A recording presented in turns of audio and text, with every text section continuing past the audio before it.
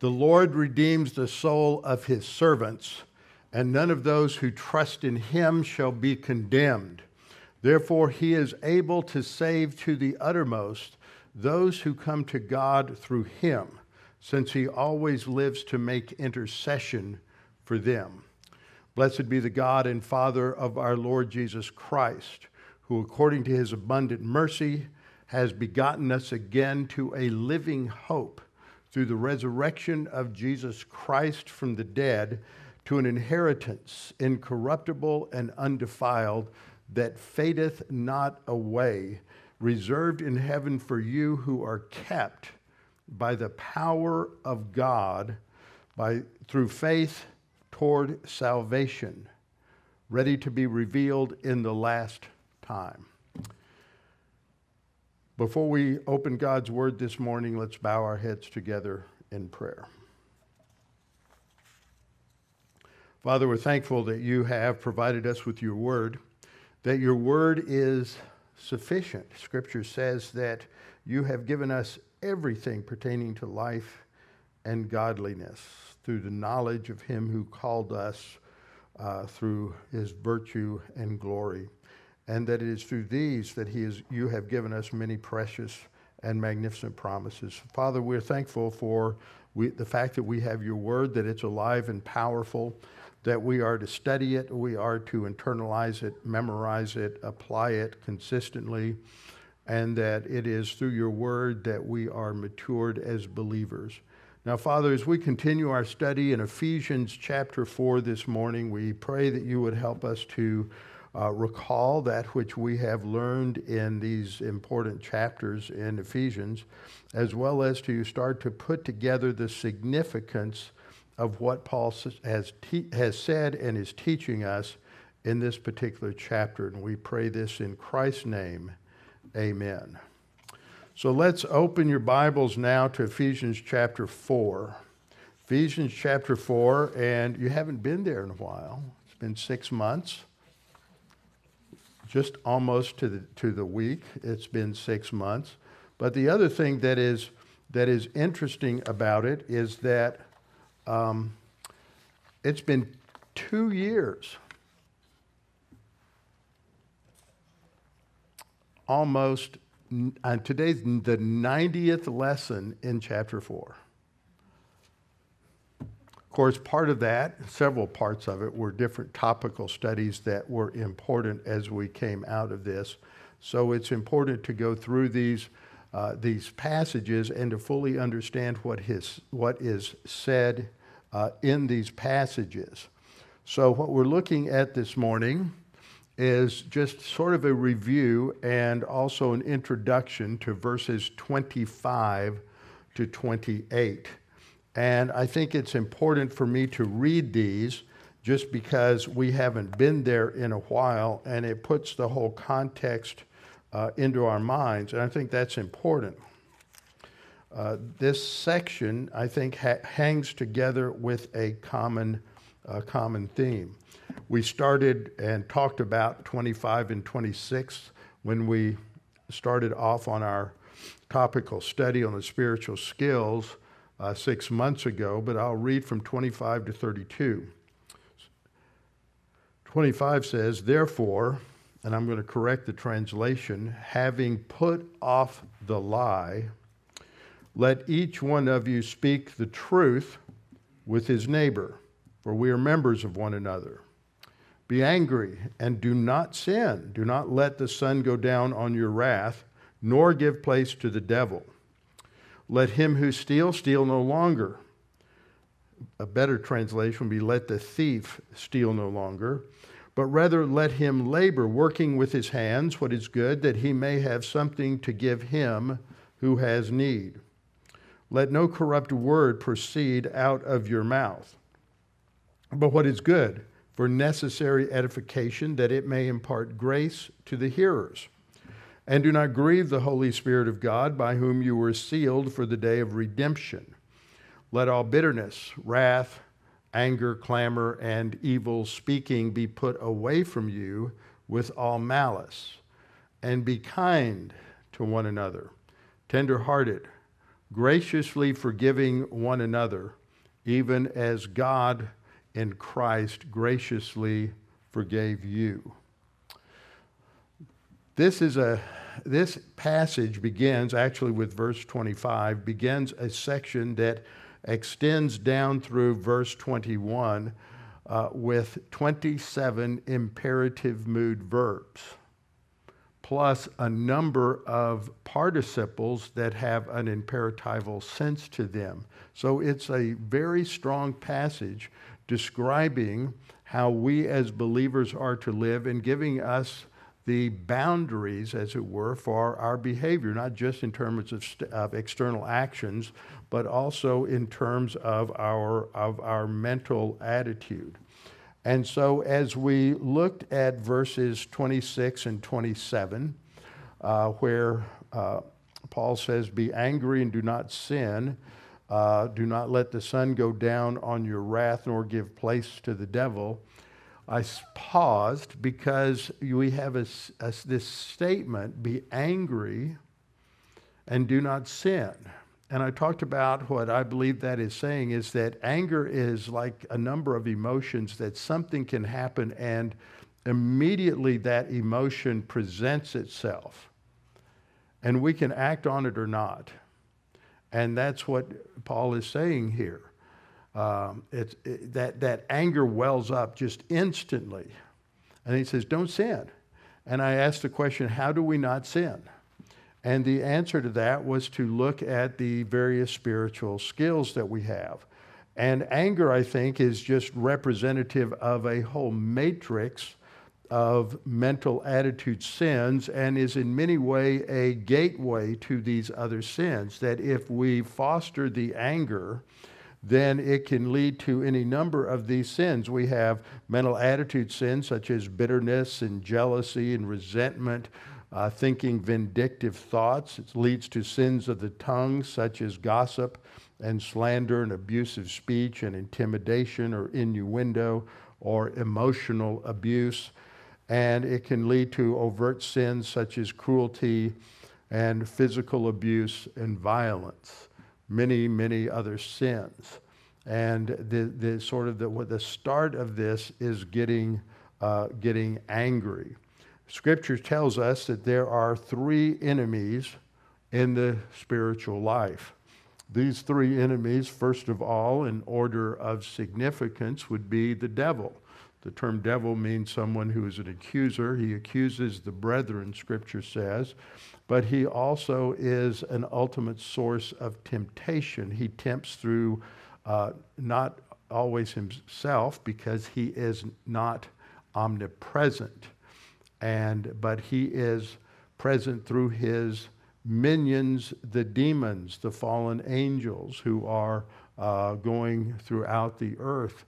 And so when we have passages, I think like in 1 Peter 5, that the devil goes about like a roaring lion, I think that's talking about him, but it's also talking about his whole army of fallen angels, all of the principalities and powers. Much as we talk about the leader of a nation and in representing what that nation does. But we are to be, Scripture says, sober. That doesn't mean that you don't partake of alcoholic beverages. It means that you have an objective way of thinking. So we have to learn how to think objectively, and we only learn how to think objectively from God's Word. Because objective thinking is based on reality. Reality is based on truth, and it's God's Word that is truth.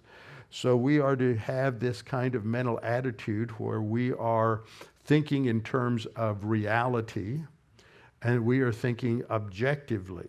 So that is to be our mindset. Be vigilant. We're to be watchful. We are to be on guard because Satan is our adversary. He's our accuser, and through not only the fallen angels, but through the various thought systems that he's promulgated around the world. I mean, we have false religions and false philosophies.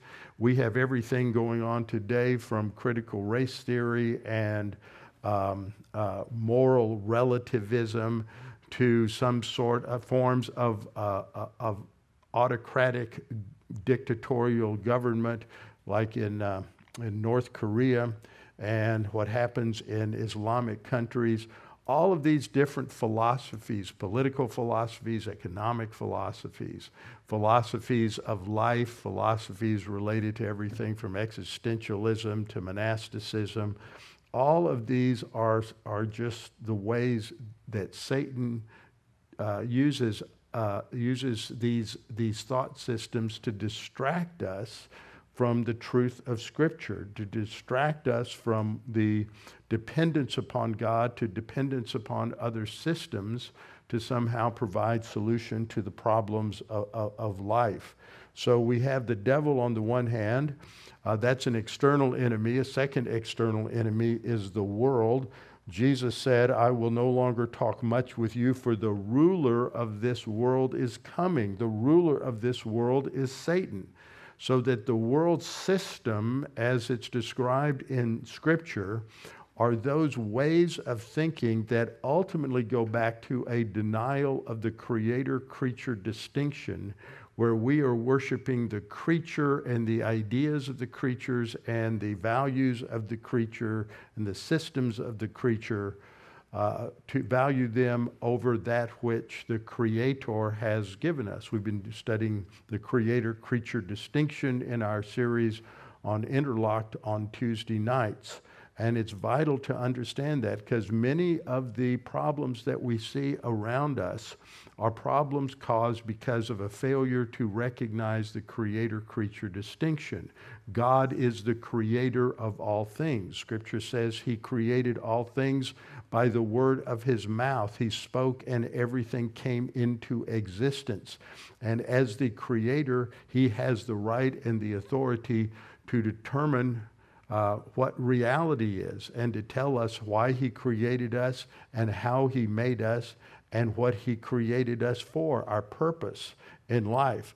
And yet, because of the sin of Adam and Eve in the garden, the creature wants to determine ultimate truth. This is exactly what we saw in the picture of Eve when Satan comes along, who had already sinned and fallen by this time. And Satan comes and he says, did God say that you can't touch the fruit? And she looks at it and she thinks, falls for his trap. And she looks at it and says, and it looked good. So he has suddenly put her in a position to judge the veracity, the truth of God's statement. That puts her in a position over God. She is determining whether God is right or wrong. That is putting herself in the place of the Creator. And so this is what happens, is that in all these worldly systems, the creature is trying to determine reality and act as if he is the Creator. We see this happening today with all of the nonsense about gender confusion, is that people think that they can remake who they are. And these are absolutes grounded in the biology that God himself created. So we have to recognize that we're constantly bombarded with ideas and values and procedures and methodology that are not grounded in the Word of God, but they are grounded in creaturely desire to be independent of God. So we have the devil, the world, and then the flesh or the sin nature. That's the enemy within, because we all have a sin nature. We've inherited that from Adam. And Romans tells us as believers that we have two options. We either live according to the flesh, which is the sin nature, and the result of that is death. Now, this is not spiritual death that is the result of Adam's original sin. This is the fact that we can end up in carnal death, a death-like existence. The Bible uses the word death to describe 6 or 7 different categories of death. You have spiritual death, you have physical death, you have sexual death, you have carnal death. And when we're in carnal death, we're living apart from God and apart from his word. And so it's a death-like existence. We're living like a spiritually dead unbeliever.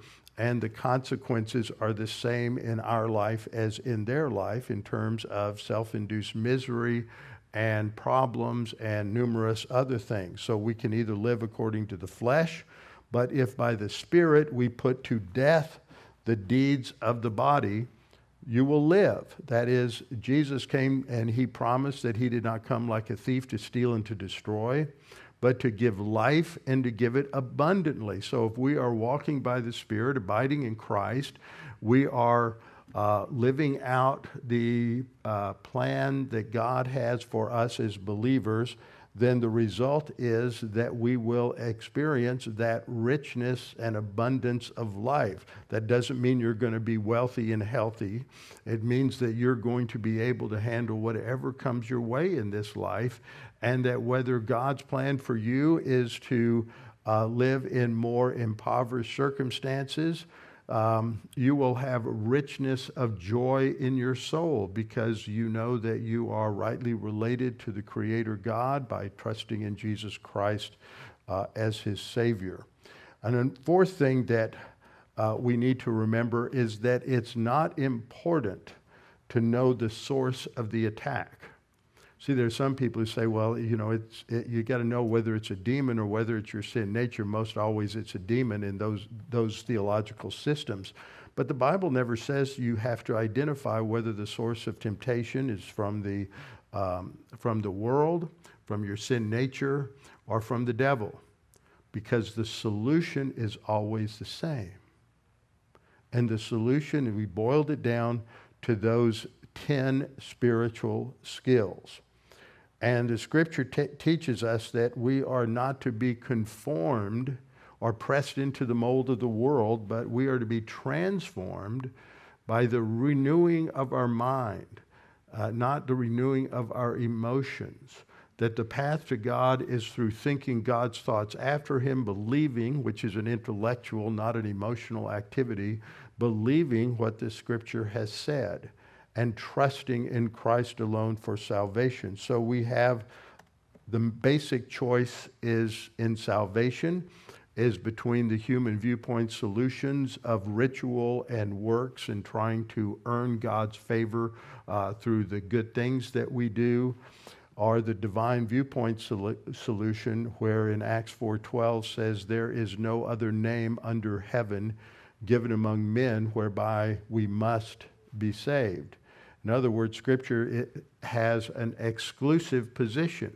There's only one way to God. There are not many paths that lead to God. There's one path, and that is trusting in his Savior, the Lord Jesus Christ. And afterward, to continue to live according to his word. The divine viewpoint solution is articulated in Psalm 119:50. This is my comfort in my affliction, for your word has given me life. This is how we grow and mature as believers and experience the life that Christ gave us. On the other hand, we can try to achieve the things we think will make us happy and give us stability and security by doing it on our own apart from God, and that is the work of the sin nature. And Proverbs 14:12 says, there is a way that seems right to man, but the end thereof is death. Again, that is not spiritual death. It's not telling you that it's a loss of salvation. It is telling us that we can have a death-like experience. We can destroy ourselves by pursuing the wrong thing and by seeking life where there is no life. Jeremiah 2. Jeremiah is indicting the Israelites for their idolatry. They have failed to follow God. They have followed the false religions of the pagan nations around them. And that is compared by analogy to building cisterns, broken cisterns. A cistern is that which would hold water. You go to Israel, you will see these places where they have carved out enormous cisterns into the rock of the mountains. If you go to Masada, which is the fortress that Herod built down near the Dead Sea, that they had, and that's just out in the desert. I mean, talk about parched. There's hardly, no self-respecting weed would even try to grow there. And you get out there, and what you notice is that along the sides of these tremendous ravines that go way back up into the hills, they carved out like basically gutters along the side of the mountain, and that they could just have, you know, a tenth of an inch of rain would fall, but it would fall over a broad area, and all that drainage would go down and be caught in those gutters, and it would be brought all the way down to the lower level where Masada was, and then they had carved out cisterns inside of that fortress, and they would hold 20, 30, 40,000 gallons of water. And that water would run down those gutters and run right into the cisterns, and they could just have a short rainfall of about a tenth of an inch, and they would have enough water to supply 100 people living there for several months. And so what Jeremiah is saying is that the people have committed two evils. First of all, they forsook God. They said, I'm going to do it my way, not God's way. And that God is the fountain of living waters. And this is a metaphor that Jesus echoes in his teaching. It's related to the abundant life of the believer. He says, they have forsaken me, the fountain of living waters, and hewn themselves cisterns, broken cisterns that can hold no water. See, the choice in the scripture is always twofold. It's either God's way or man's way. And God's way is said to be the only way, and that it is the only path to real abundant life. First, we have to be saved, regenerated, born again by trusting in Christ as our Savior. And second, we have to pursue that spiritual growth, because when we're born again, we're not born again mature. We're like a baby. That's why Scripture says that we are to desire the unadulterated milk of the Word like a newborn baby, because spiritually we're an infant and we have to grow and mature, and that comes by taking in the Word of God. Jesus prayed to the Father, sanctify them in truth, or by means of truth. Well, where do you get truth? Jesus said, thy word is truth. So we have to study God's word. But Israel rejected God's word, rejected the prophets, killed many prophets. And so they are now condemned by Jeremiah, and they will go out under the fifth cycle of discipline as a result of their rejection of God. In 1 Peter 2:11, Peter says to these believers, these Jewish background believers, he says, I beg you as sojourners and pilgrims, abstain from fleshly lusts which war against the soul. And there he tells us that if you're living according to your sin nature, then you're committing sins that war against your own soul. They're self-destructive. They'll bring self-induced misery into your life. And we have to recognize that the sin nature is our enemy, yet it is the enemy that lives within us. In Hebrews 10:39, the writer of Hebrews says, but we are not among those who shrink back and thus perish, but are among those who have faith and preserve their souls. So you have the sin nature that's the enemy of our soul on the one hand, and you have our walk by the Spirit that leads to a preservation of our soul, Hebrews 10:39. And then in the Old Testament, Moses was addressing the Israelites. This is just before he is going to walk up to the top of Mount Ebal and be taken to, not Mount Ebal, Nebo.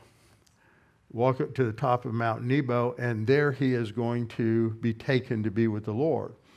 Deuteronomy 30:19, Moses said, I call heaven and earth as witnesses. Now, the scripture says you can't convict anybody apart from two witnesses. Now, the earth is just matter. It's not personal. So the earth can't witness anything. There's no mentality there, despite what the pagan earth lovers say. Neither is the universe. That's the heavens.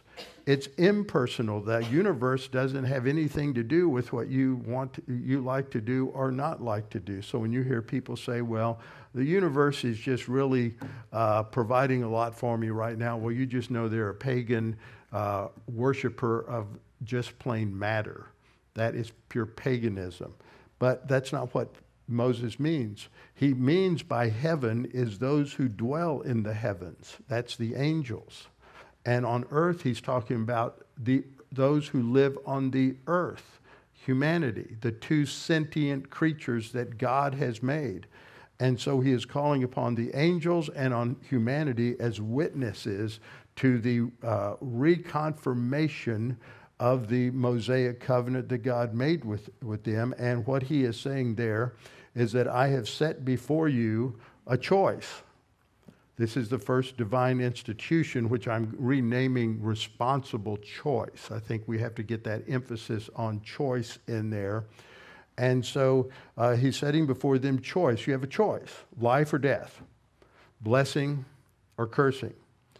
Therefore, choose life. And how many people choose the path of death? But Scripture says you have this choice. Choose life, then both you and your descendants may live. Now, when we get into our study of Ephesians that we started just a couple of years ago in chapter 4, several years ago, looking at the whole book, we see that this is a book that is written, a letter that is written to believers.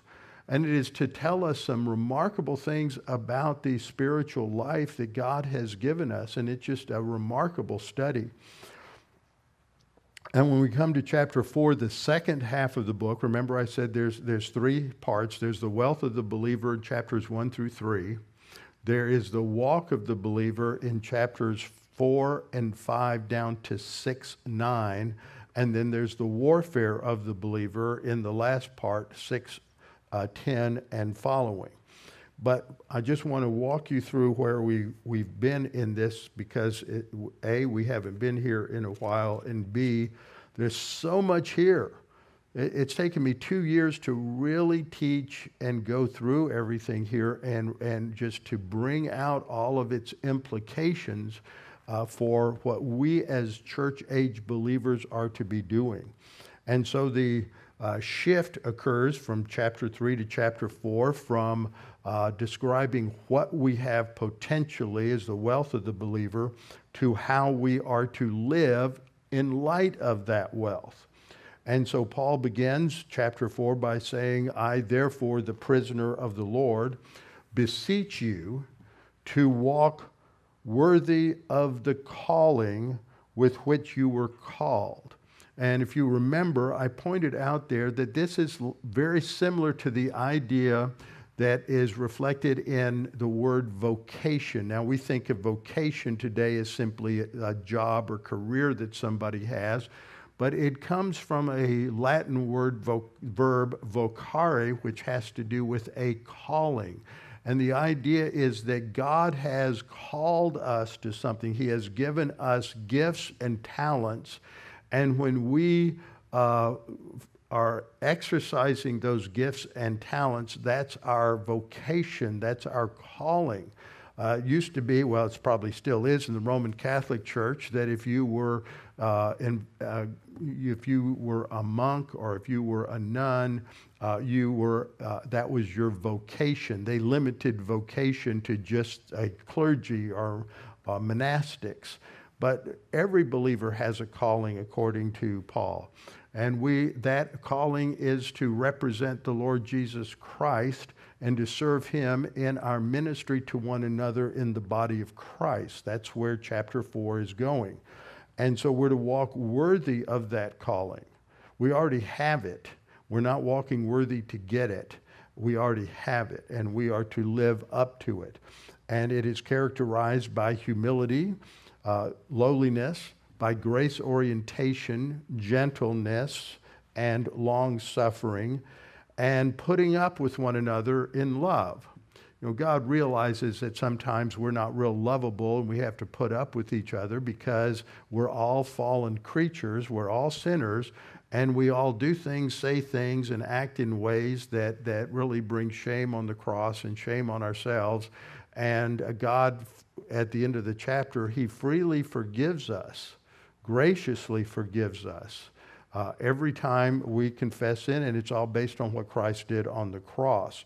So this starts this great chapter endeavoring to maintain, not to get, but to maintain the unity of the Spirit in the bond of peace. That unity in the body of Christ is what we have at the instant we're saved. We all have that unity, but we have to maintain it. And the way we don't maintain it is by letting our sin natures take control, and then it creates some problems. And so this is the basic mandate for the chapter. And in order to accomplish that, so that we can walk worthy of the calling, that if we skip down to verse 11, we're told that after the ascension, Christ distributed gifts. Verse 11 says, and he himself gave some to be apostles. And there are 4 gifts listed here, which I went through. Apostles and prophets were temporary gifts. This is not Old Testament prophets. If it were, it would be prophets and apostles in chronological order. But this is apostles, New Testament apostles, New Testament prophets. And those were temporary gifts that died out once the church was established in the first century. And then he also gave evangelists and pastor teachers. They are those 2 words combined together. How do you pastor? You pastor or feed the sheep by teaching them. And we went back and we looked at John 20:21, as Jesus told Peter that his responsibility was to feed the sheep. Numerous other passages. That's what a pastor does. And he protects the sheep by teaching them about false doctrine that can easily deceive them. So Christ has given us these gifts. Today we have evangelists and pastor teachers, and their job is to do what? To equip the saints. That's y'all. Not some special person who's got some higher spiritual calling. We're all saints. We're all set apart for the service of God. That's what the root meaning of saint means. So pastors, evangelists are to train the saints. Now, we often think evangelists are the ones who are going to go out and give the gospel to people. And that may be some of what they do. But what this passage is saying is, no, the primary role of the evangelist is to train the saints to do the work of the ministry, to train all y'all. That's the plural of y'all. To train all y'all to be able to effectively present the gospel to unbelievers.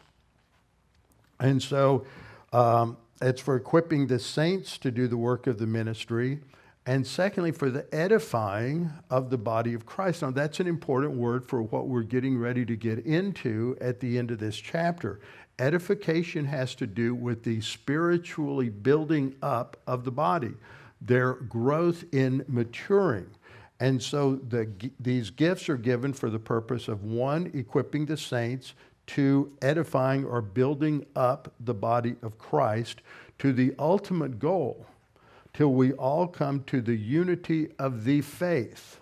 See, today in ecumenicalism in churches around this country, it's not unity of the faith. You have to get rid of all the distinctives so that we can all just put our arms around each other and sing Kumbaya. And you have just so many congregations who are being infected by the desire to approve of everybody and all of their sins, that you have, for example, the United Methodist Church that has given itself over to approving the LGBTQ plus lifestyle and ordaining practicing LGBTQ people. And the result of that is those that are still somewhat biblical in the United Methodist denomination, well over 10,000 congregations have separated themselves from the United Methodist Church. 20% of their churches have left and departed from the United Methodist Church over the last couple of years over the LGBTQ issue. But it's not just that. That's just part of the evil matrix that's affecting people. You have critical race theory and Marxism and all kinds of other horrible things that are causing massive divisions within churches. So we're to come to the unity of the faith. We are to be unified on the faith. That is what the Scripture teaches us is true. And if you aren't willing to unify on the basis of what the Scripture says, then you are the cause of disunion. So Christ has given us the gift of pastors, pastor teachers, and evangelists to equip the saints, to edify the body of Christ to the ultimate goal of the unity of the faith and the knowledge about the Son of God. So we have to come to understand what the Bible teaches about Jesus Christ. And I've been doing that in the Philippians study on Thursday nights, and as we got to that important passage in Philippians 2. The knowledge of the Son of God to maturity. So we have to understand these things to the goal of maturity, to the measure of the stature of the fullness of Christ. And then he goes on to say that we should no longer be children. There's a lot of Christians who don't want to get out of diapers. They want to stay spiritual infants and rebel against God, but they just say, oh, I'm just glad I'm going to go to heaven. It doesn't matter whether I'm in the gutter or whether I'm in an ivory palace. As long as I'm in heaven, it won't make any difference. Well, I think it will. Because we are no longer to be children, tossed to and fro and carried with every wind of doctrine. And if you just look at some of these liberal denominations that have rejected the inerrancy and infallibility of Scripture. They've rejected the reality of miracles. They've rejected the doctrine of eternal condemnation in the lake of fire. They've rejected the substitutionary atonement of Jesus Christ on the cross. They've rejected the virgin birth. They've rejected the fact that Jesus Christ is going to return to this earth physically and bodily and establish his kingdom. They've rejected all of these things. And so now they're just tossed to and fro by every wind of doctrine, every different teaching that comes along, by the trickery of men and the cunning craftiness of deceitful plotting. But we're to be different. Verse 15 says, but speaking the truth. Got the article there. It is a specific body of truth. We live in a culture that rejects the existence of absolute universal truth. We live in a culture that is bought into postmodern relativism, and everybody has their own reality and everybody has their own truth. But Scripture says there is one truth. Jesus said to the Father, thy word is truth. It's in the Word of God. It is the Word of God. And we are to speak the truth in love. Now, remember that, because when we get down to the end of this chapter, when we run into passages that are translated, let no corrupt word proceed out of your mouth, it's this verse that starts to set the context for what talking is supposed to be about. So you can't just go to Ephesians 4:29 and say, well, corrupt word means this or that or the other thing. You have to understand that in terms of the context.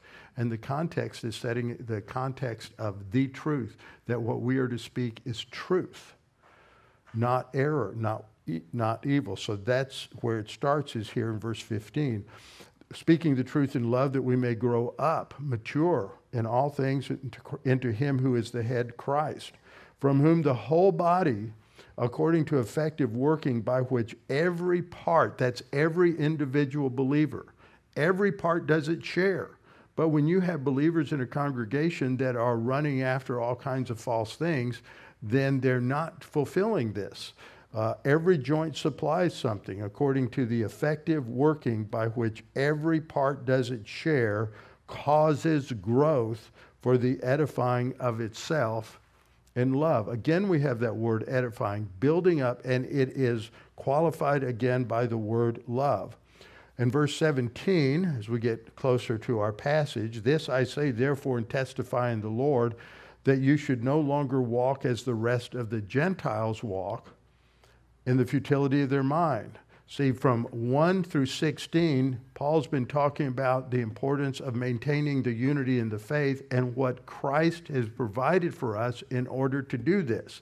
Now he reminds them of what he's talking about, how we are to live our lives. Walking is a metaphor of how we live our lives, and we're not to live our lives like the rest of the Gentiles. There's a contrast between the believer and those who are not believers in Jesus Christ. And then he tells us that what happened is that at salvation, we put off the old man. The old man is our position in Adam. The old man isn't what we were before we were saved. It's part of that, because what we were before we were saved was our position was in Adam, but we've been changed our identity. We're no longer in Adam, we're now in Christ. That's the new man. And so we have put off, concerning our former conduct, the old man, that is our position in Adam and thinking like a fallen creature, the old man which grows corrupt according to the deceitful lust, that's the lust of the sin nature, and we're to be renewed in the spirit of our mind. Our thinking has to be renewed. That goes back to Romans 12:2. And that you have already put on the new man, which was created according to God in true righteousness and holiness. We put on a new team t-shirt. We were in Adam before, now we change teams and we're in Christ.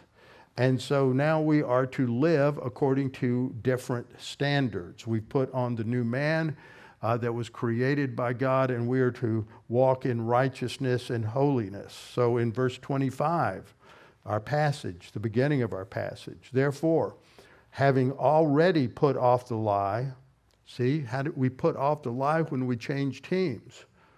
We were in the world. We were in the kingdom of Satan, the kingdom of darkness. But when we trusted Christ, we're transferred in the kingdom of his beloved Son. We're in a new team. We have a new t-shirt, and we have new obligations.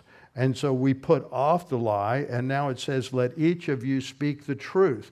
Now in the Greek, it doesn't have the article here, but that has a significance, because when a noun doesn't have the article, it doesn't make it indefinite. It puts the emphasis on the quality of that noun. And so here it's the quality of truth. He's emphasizes, so in English, we would translate it with the article. It is the truth of God. And we're to speak it with our neighbor. Now, when you have the passage in Leviticus 19:18 that says we're to love our neighbor as ourselves, the neighbor is anyone, like in the parable of the Good Samaritan.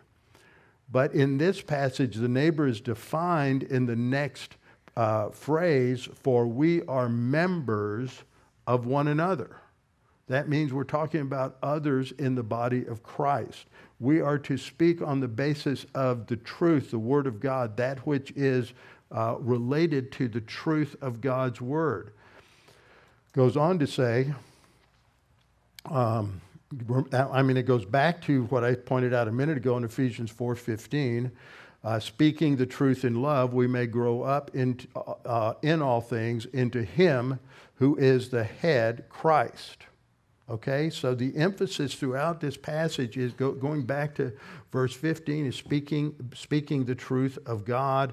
And now again, it is that we have put off the lie and we have put on the truth. And so what does that look like?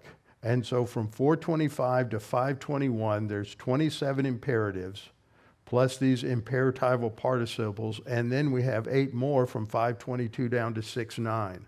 That's how we are to live. That's what it looks like. And so we talked about the spiritual skills, building this fortress of the Word of God that guards and protects our soul. And as we got through the last few weeks, we looked at the final parts of this, developing our personal love for God the Father, our biblical love for all mankind, as well as Christian love for other believers, our occupation with Christ, and then having the joy or the inner happiness. Now, I moved the box to grace orientation, because what we're going to learn about in this paragraph, that which organizes it, is grace. That's what this is all about. I want to point this out. As a result of putting off the lie, we are to behave a certain way towards one another. Now, let me just go over this passage and point a couple of things out before I close. We're to speak truth with our neighbor. Why? Because it's not loving to let them get away with living in a falsehood. We have to operate on the realm of truth and reality, not on the basis of fantasy and neuroses. So love is to speak the truth. Let each of you speak the truth with his neighbor, for we are members of one another. Now notice that's talking about with other believers. Unbelievers all live in the framework of the lie, so the focus there needs to be the gospel. Be angry and do not sin. Don't let the sun go down on your wrath is the command there. And then when we get to the next command, let the thief, actually, it's a participle, it should be taken as a noun. Let the thief steal no longer, but rather let him labor. And part of the reason that he labors is that he may have something to give the ones who have need. That's grace. That's taking care of those who aren't just being lazy, but who, for whatever reason, don't have what they need. And so we're to work, and part of the reason we work is not just to take care of our own families, but to take care of those who have legitimate needs. Then we get to verse 29. To understand what corrupt word means, we'll see that it's in contrast to edification. We've seen that word at least 3 times so far in the chapter. Understanding what is corrupt is it doesn't build up a person, and then it's further said that what we say should impart grace to the hearers. Again, this is grace orientation. And don't grieve the Holy Spirit of God, by whom you were sealed for the day of redemption. And then we have our next set of commands. The negatives are to put away all of these mental attitude sins. And the positive is be kind to one another, tender-hearted, forgiving one another. Now, this isn't the word for forgiving that you have in 1 John 1:9 or in a number of other passages, which is a synonym. It's aphiemi. This is charizomai. Charis is the Greek word for grace. So this emphasizes the grace aspect of forgiving. And so we are to graciously forgive one another, even as God in Christ graciously forgave you. So we've all been recipients of God's grace at the cross, where Jesus died for us, and we were obnoxious to God. We were sinners. We were walking in rebellion against God, living in rebellion, thinking in rebellion against God. And yet God, who is rich in his mercy, abounding in his mercy, provided a salvation that was not dependent upon who we are, what we do, but was dependent upon who Jesus Christ is and what he did on the cross. So as we come to this next section of these 7, 8, 9 verses, what we're going to see is that each one of them, you have negatives that aren't exemplifying grace, but the positives emphasize grace. That pulls them all together. They are examples of what it means to live our lives in grace orientation. And so that's just the beginning of this section, 11 commands in these verses. And so we'll start there next Sunday morning with our heads bowed and our eyes closed. Father, we are so thankful that we can understand who we are in Christ, that this chapter is just so filled with significance for us, that Christ has given us a calling, a vocation, a purpose, an orientation. He's provided us leaders in the church who are to teach us and equip us to live up to that calling, and that this calling is then described in various ways, but foundationally it is based on your truth, and it is based on doing that which edifies others in love. Father, challenge us with what we need to do. This directs It's arrows at each and every one of us in how we think and how we act, how we talk, how we live. And Father, we pray that we might be mindful of how we are to change in these areas in terms of being able to exemplify your grace. Father, we pray for anyone who's here or anyone who's listening online that has never trusted Christ as Savior, that they would come to understand clearly that salvation is not based on what you've done or what you haven't done. It's not based on your personality. It's not based on ritual or church attendance or any other factor. It's based only on what Christ did on the cross and your positive response to that. Jesus died on the cross for everyone's sins. The issue now, are we willing to accept that on our behalf or not? It is based on whether you will believe that it is true or reject it. If you trust in Christ as Savior, at that instant, God makes you a new creature in Christ, and he does many remarkable things that are not experiential. They're not experienced. You don't feel them. They are all based on your new legal identity as a child of God. So, Father, we pray that you would challenge any unbeliever with the truth of the gospel and the need to trust in Christ as Savior so that they have eternal life. And then also we pray for believers that they might respond to the calling to live up to walk according to the calling that you have established for us. And in these things we pray in Christ's name, amen. Let's bow as we close our service in prayer this morning. Our gracious Heavenly Father, we thank you so much for the opportunity we've had this morning to sing praises to you, to listen to a message from the absolute truth of your word, and to celebrate the Lord's table this morning. And we thank you that you have given us everything we need to worship you and to grow in grace. You've given us our local church. You've given us the absolute truth of your word. You've given us our pastor, the spiritual skills, and many things that we can continue to study your word. And we just pray that you would challenge us to want to learn your word and to study it and take every opportunity that's available to do so. And we pray these things, Father, in Christ's name. Amen.